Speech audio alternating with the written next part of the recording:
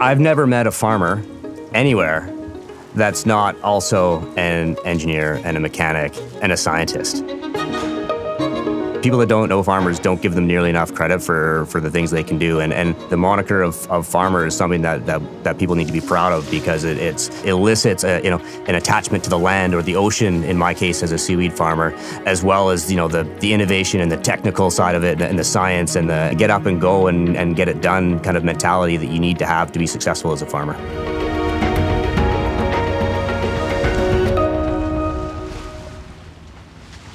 I can't think of a better place to spend time than floating on a boat somewhere.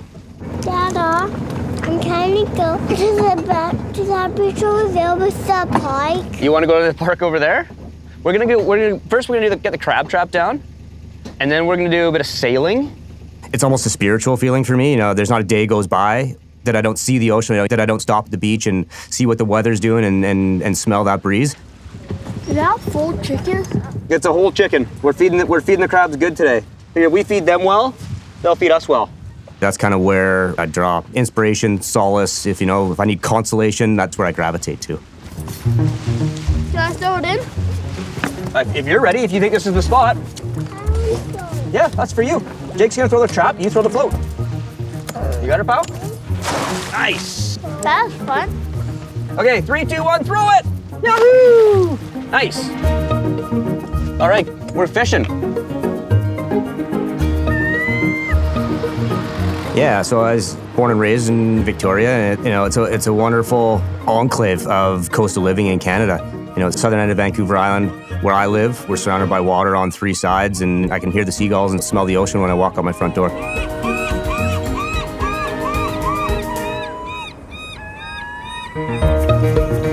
How old is this stuff now? I think it's about 2, 3 weeks? 2 or 3 weeks old. I think it's week 2, actually. Are we starting to see signs of reproductive activity on the slides, or how's it looking? Yeah, there are gametophytes. There are some really nice, thick females and some males there. We can grab 1 or 2 of these slides and go pop under the microscope and have a look at the development. Yeah. One of the things that I was drawn to with seaweed cultivation, it was a unique opportunity to marry my professional expertise as an engineer with my personal passion for being on, in, and around the ocean whenever possible. These are the developing sporophytes right here. Yeah, there you go. Yeah. Every time I see this on the screen, it gets me super excited. Yeah. See, there's some more females developing sporophytes, Yeah. but eggs right here that are about to develop. Yeah, they're looking really awesome, actually. Beautiful. It's so amazing, kind of linking the science to the farming side of things, right? To see that full cycle. Getting to see the development of the final product. Yeah. Yeah. It actually all started with a magazine article that I read while sitting in the waiting room of a dentist's office, and it was talking about the untapped opportunity of seaweed cultivation in British Columbia, and it just really resonated with me. I started vigorously researching it and kind of going down a rabbit hole. That's when I connected with the team at Cascadia Seaweed, and ultimately ended up joining the team, and I've been with them ever since. Yeah, all good. We're just a bit heavy, so we couldn't get up on step toe on the boat. Joel's gonna drive it out. Copy that. We need a bigger boat, guys. Well, officially my role is Vice President of Operations. We're a small startup and everybody wears a lot of hats. This is ingenious. Yeah, it took a bit of modification. It just took a bunch of playing around over the weekend to get it all right. Love it. We're currently out here seeding on the farm. We typically do this in the fall, kind of November, December timeframe. The seed we start on spools in our nursery, and then we outplant that on the farms. We've got the spools, and we're passing our production line through the spool so that the twine wraps around the production line as it's pulled out and seeded on the farm. This is a pretty slick rig, I must say.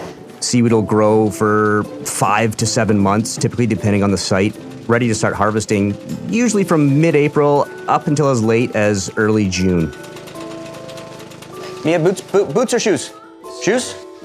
Outside of the many hats that I wear at Cascadia Seaweed, there's a constant give and take between trying to, meet my professional obligations and be present for my family. Pop that on, and then we've got your coat as well. I've got young kids in their swimming lessons and dance classes and pickups and drop off from school and trying to pull my weight around the house, and so that doesn't all fall on Christine. There you are. Found us. My wife Christine and I are celebrating our 10-year anniversary today. So I'm happy to be doing that with the film crew, which is which is fantastic. Hey, Mia, you gonna fog up the lens if you keep doing that? What does that mean? It means your breath will make it all steamy. She's an amazing person. None of what I do would be possible without her support and belief in the things that we're trying to do with seaweed cultivation. Nice one, Jake. The elementary school that my kids go to is Margaret Jenkins. My grandmother went to Margaret Jenkins. My dad and uncles all went to Margaret Jenkins. My sister and I went to Margaret Jenkins, and now we're fortunate enough to be, living back in the same area, and my kids are going to Margaret Jenkins. Do you need a hand up there, love? No, she's good. To the top? Oh, okay. I'll back off. You got this.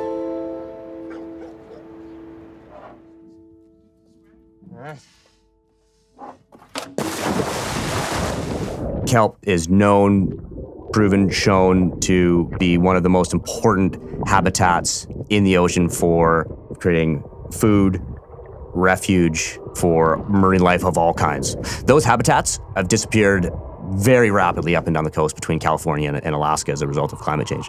So by cultivating seaweed in a small way, we're helping restore some of that biodiversity. I might need a hand getting it up on the table.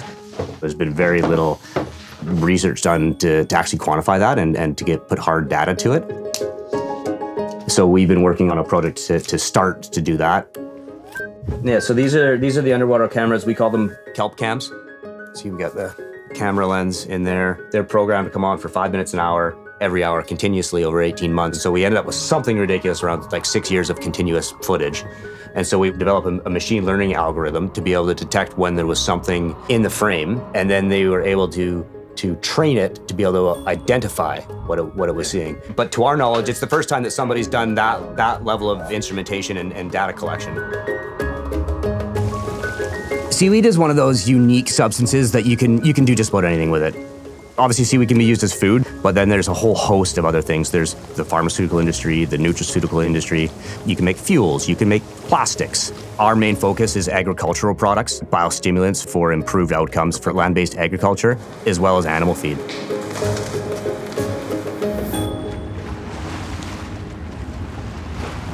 Ooh, there's lots of crab traps in the water right now. Aquaculture in general is one real alternative and viable industry to keep these coastal communities thriving and keep people there, working on the water, doing the work they want to do, and raising their families in these smaller, remote communities, which are so important to kind of the whole culture of where we live. Oh, Jake, are you gonna hook the trap? Does it look like it? It does. Boy! Better not blow it. Here you go. Yes. Hey, pull it up. Nice job, buddy. Beyond the environmental benefits, that's the socioeconomic benefits of developing an industry that enables that is huge. Oh my goodness. Wow. Look at this, Mia. We got crabs. Oh, it looks like there might be one or two in there that we can keep for dinner. There's two. That one right on top, that's a big male, right? This one looks good. Yeah, that's it. Oh yeah. Just two? I mean, that's all we need. No need to keep a bunch of extras. We're at a moment in time where people need to be thinking about what am I good at and how am I applying those skills to solve some of these climate and existential problems that we're all facing. And for me, seaweed farming, seaweed cultivation, and what we can do with the seaweed ticks a lot of those boxes.